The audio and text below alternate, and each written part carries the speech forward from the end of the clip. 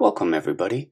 You're watching Mr. Fugu Data Science. Today we'll do MapReduce once again with PyMongo. As always, the code will be in the link in the description below.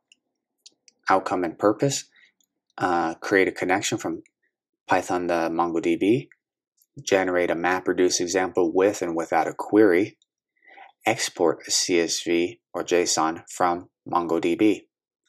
If you're unfamiliar with what MapReduce is, feel free to pause the video and read this to get a general idea.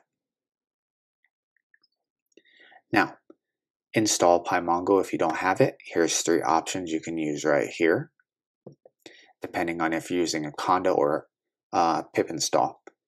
Now, import PyMongo, pandas, CSV, JSON, as well as from bson.code import code with a capital C.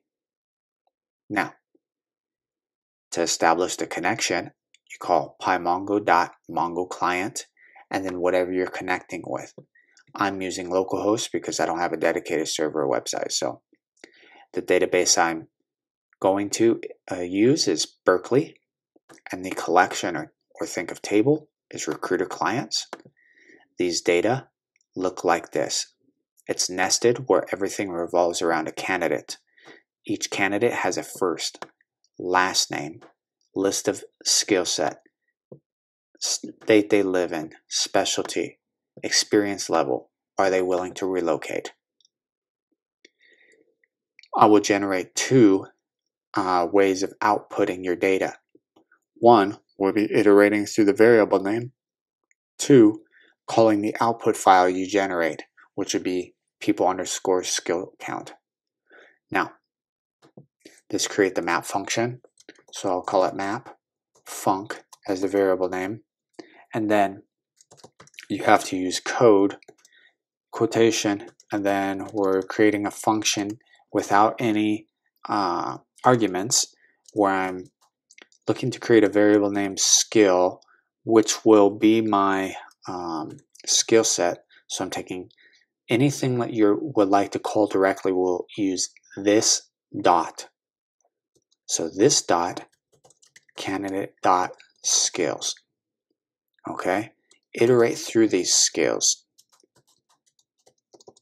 Then I would like to use what's specific to the map, what's specific to the map function, which would be called emit.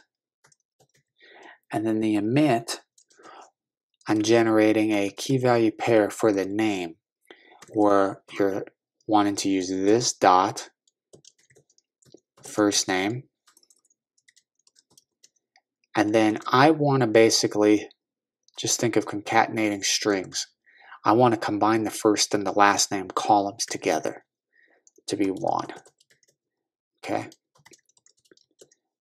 And then we need to call the skills that we just created above, as well as I want to take the new key value pair of skills where I'm calling this dot candidate dot skills again.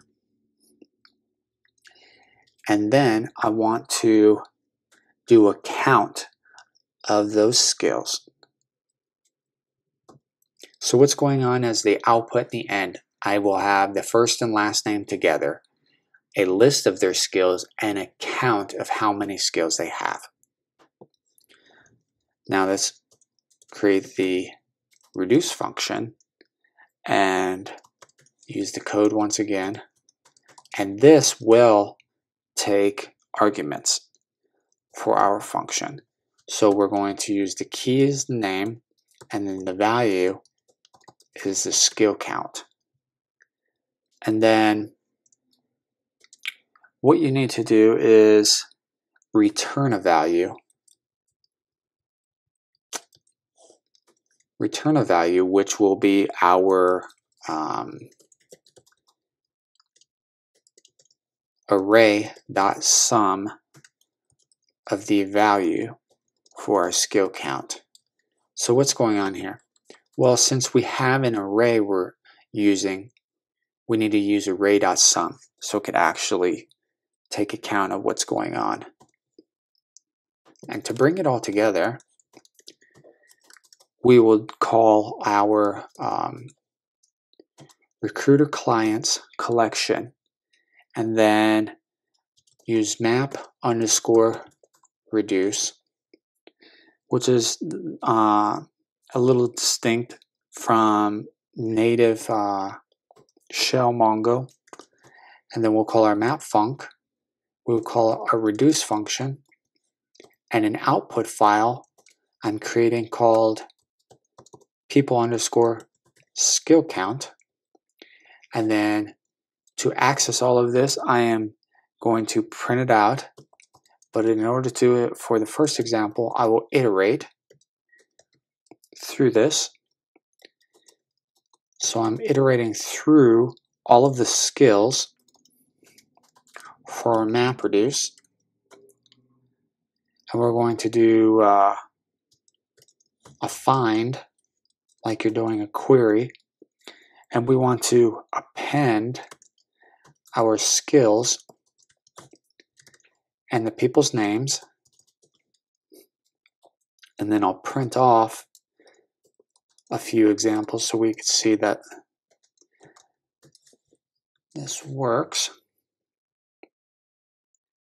And so we have the first and last name, which are combined now, this person's skills, and counting the number of skills.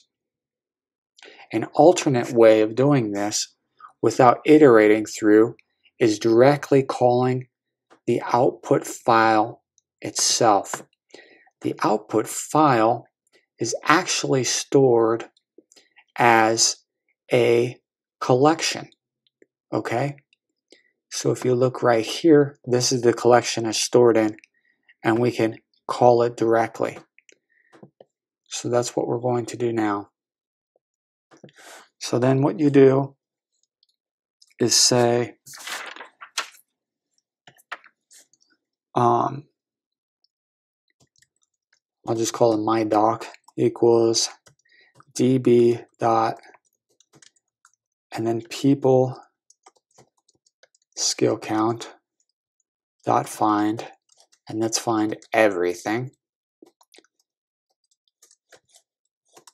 And then now let's create something called people as an empty list, and then I'll just iterate through my document of everything. And then we need to append this, and let's see what this looks like. And it should be the same. There we are. So you can call it as a collection and call the stored output file that you just created, or you can iterate directly through what we just created and not call this, just depending. But it's useful because you could run queries just the same. So then let's store this as a data frame now.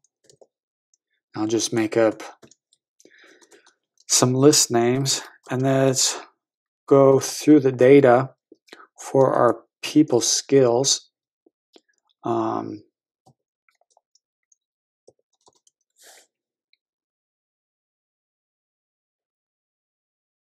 Yeah, okay. Let's go through our people skills, and then we'll say the name of the skills. Hold on. Okay, so we'll look through the name of the skills for our data, and we're looking at the ID, and then we're looking at the skill count of our data. And we're taking the value, okay? And then if you're paying attention here, you look, because it's basically like nested once again. That's why I'm calling these like this. So we could actually take the information that we need. And then we need to start appending our skill count and we need to take the name skills, and then we need to just do a data frame creation of the people's skills. So here's the skills, but we need to store this so we can add the other column that has the count. So then let's call this people skills count for our data frame, and then just add a new column for our count, which would be skill count, and then that'll just be this, and let's print it off. And there we go. So we have our new column that we just created. So now we have first name, last name, all their skills, and their count as a data frame. Okay, cool. So let's do the same thing with the query. So you could just paste everything that you just used from above, and this is the only bit that we're adding in the end when you're actually calling the mapreduce, where you put your map function, your reduce function, the output file name, and then now you can add your query. There's a finalized step that you can also add, but with these data, it's not appropriate just because of the nature of it. Okay, so my query will be kind of interesting and seem funny, but we're going to call an expression where we would like to take anything that's less than or equal to a skill set with a specific size. Okay, so I'll explain this in a second so it makes sense.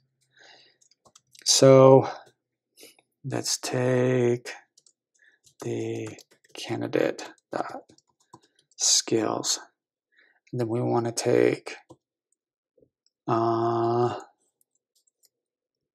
2 skills. So what you're doing is working inner to outer. It's kind of weird. So doing the size of the list, and you want to take only a size of 2. I'm just making it up where I'm saying I only want people with skill sets of 2, and then I'm basically saying less than or equal to that value. I could do like 3 and then saying less than or equal to, or I could say less than that. Who cares? And let's print that off, right? Oops. Let's see where I messed up. So expression's right, this is right, this should be right.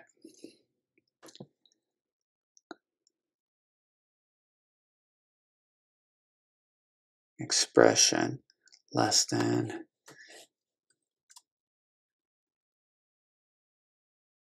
and this happened yesterday. I'm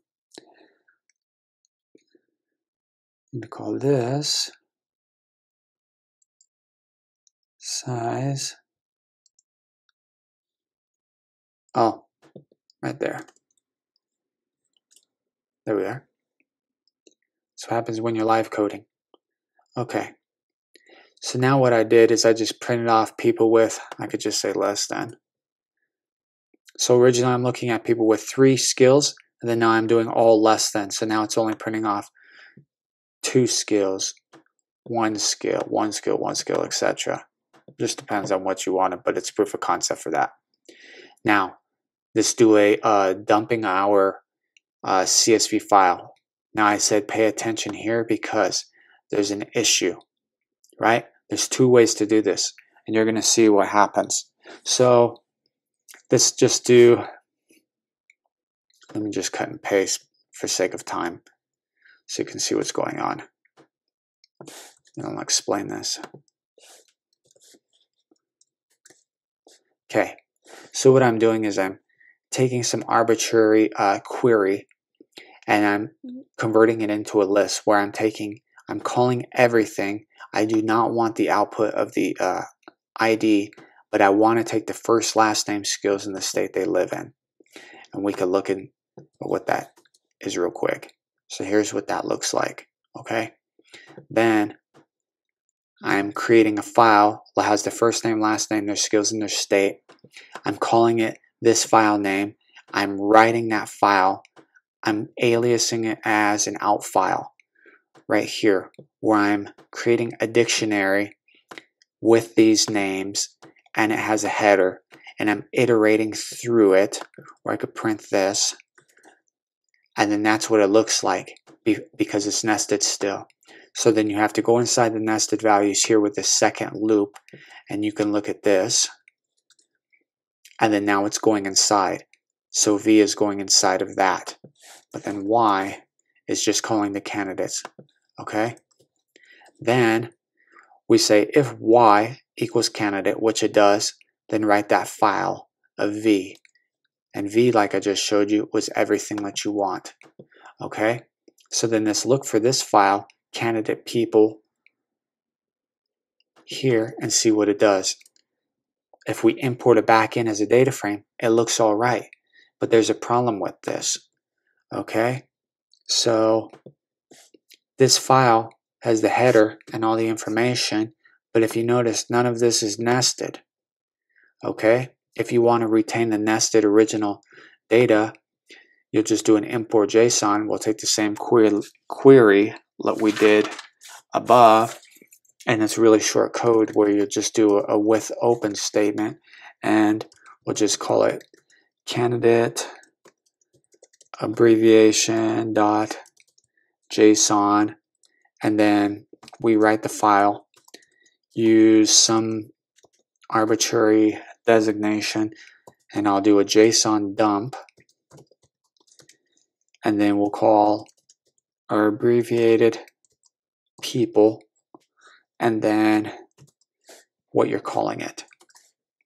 Then we'll look at this candidate abbreviated dump, and if you notice, it keeps all of the nested data. So there's two distinctions of how you want to store your data, two different examples. As always, I want to say thank you for watching this video, and please subscribe, turn on that notification bell. Leave a comment if you thought this was useful comment. If not, leave a comment and tell me why so I could improve this channel. Feel free to leave feedback, everyone, or just comment and say like the video or say hi. Have a good one. I'll see you in the next video. Bye.